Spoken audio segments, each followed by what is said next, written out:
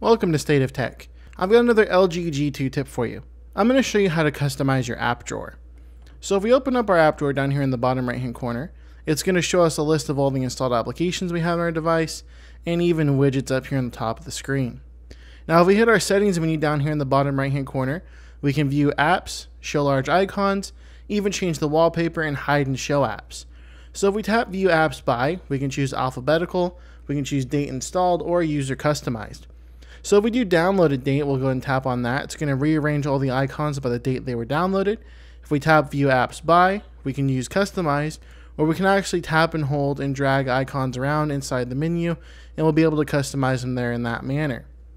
We can also tap on here and do an alphabetical list where it's going to show all the applications in alphabetical order. Tapping on this menu again, we can even show large icons, which if I enable that, we'll go ahead and hit yes. You see all the icons are now larger. I'll have a few more pages in this menu, but I can view the app icons in a larger scale if I needed to do that for my eyesight.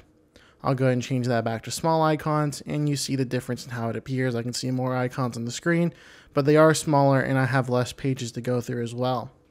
Hitting the menu again, I can even add a menu wallpaper where I can choose my default wallpaper. I can choose water drop, paper, or even feather, or scroll through and choose a darkness.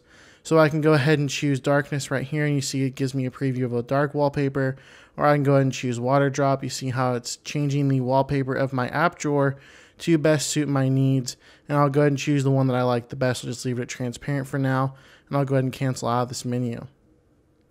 Now if I hit the settings menu again, I can even show and hide apps, or if I hit any of these apps and I check mark them, it's actually going to hide that app from the menu. It won't uninstall the application, but it just hides it from me being able to see it in my app drawer.